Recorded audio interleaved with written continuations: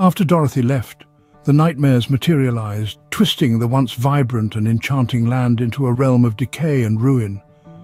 The yellow brick road, now cracked and contorted, wound through desolation, leading to the shattered remnants of the once beautiful Emerald City, now bereft of its green glow.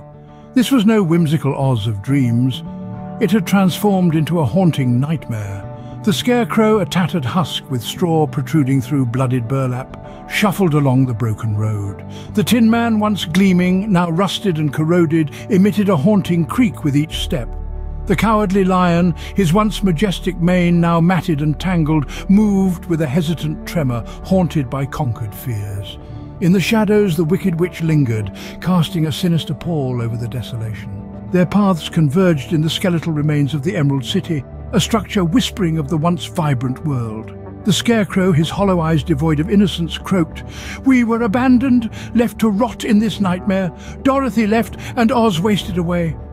The Tin Man, his joints protesting with every movement, "The heart I sought was lost in the decay. There's no oil to ease my pain, only the relentless corrosion of time." The Cowardly Lion, haunted by past terrors, growled, "Fear never truly left me. It lingers in the shadows, a constant reminder of what once was." The Wicked Witch, her emerald gaze hollow, "Power without purpose is meaningless. Oz was nothing without the dance of light and dark, good and wicked. It's now a grey abyss." As they navigated the shattered city, echoes of past adventures haunted them. Munchkinland lay as death fields, and the once colourful flowers in the deadly poppy field had withered into twisted vines. Memories of their former selves lingered like ghosts in a land forgotten by time. During their journey, they encountered horrid creatures warped by the nightmare's touch. Flying monkeys twisted into grotesque forms, and once elegant winged monsters turned into monstrous entities. The nightmares of Oz manifested in every shadow. The Scarecrow, once driven by the desire for a brain, now grappled with the burden of knowledge without purpose.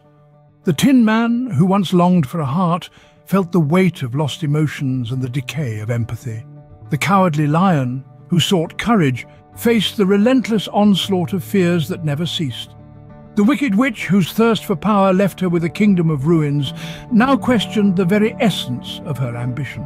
In the final realization of their grim fate, the quartet found themselves trapped in a nightmarish dreamscape, a perpetual loop of a little girl's dream that continued for all eternity. Time ceased to exist, and the characters, now immortal but purposeless, were eternally stuck in a macabre dance of despair. The once vibrant land of Oz became a nightmarish prison where the quartet's torment echoed endlessly, and the haunting laughter of their former selves became the soundtrack of their eternal suffering. The horror of their existence unfolded in the perpetual nightmare, where the quartet's immortality became a curse, a relentless descent into the abyss of their shattered dreams. As the little girl's dream persisted, the quartet became mere spectres, trapped in the haunting echoes of their past, condemned to wander the decaying remnants of Oz for all eternity, a nightmare without end.